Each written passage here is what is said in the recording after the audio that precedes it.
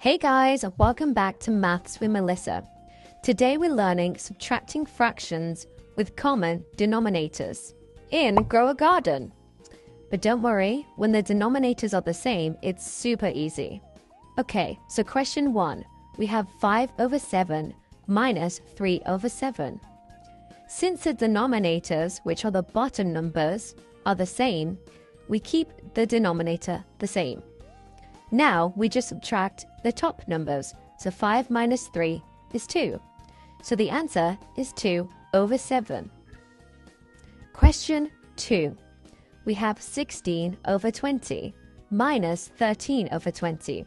The denominators is 20 for both, so keep it as 20. Now subtract the numerators. 16 minus 13 equals 3, so the answer is 3/20. Your turn.